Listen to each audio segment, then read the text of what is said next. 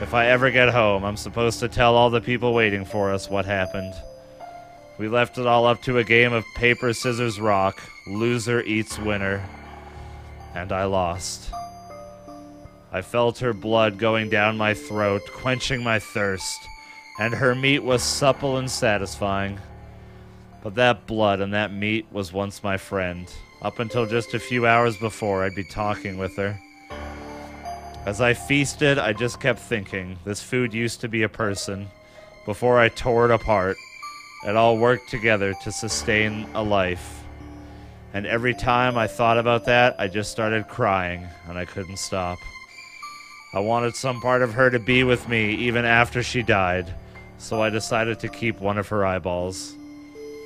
And I thought maybe I should write all of this down to help preserve some small portion of my sanity. Holy fuck.